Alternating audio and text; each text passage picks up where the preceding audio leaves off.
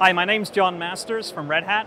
I chair the CCIX Software Working Group, and inside CCIX we're working on seamless workload acceleration.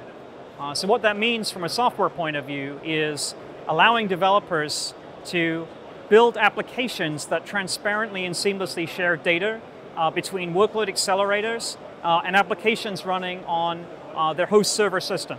So for example, you could have a memcached database that's doing key value storage.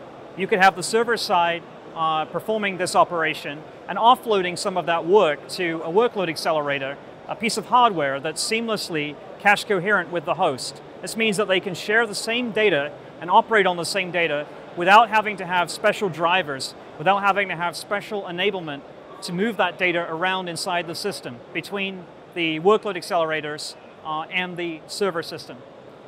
And now what we do inside the CCIX Software Working Group is we enable this future by working with the member companies on firmware enablement, on application development, on use case development, and then looking out to the future, working with the different member companies and our partners to build practical examples and practical uses for seamless acceleration.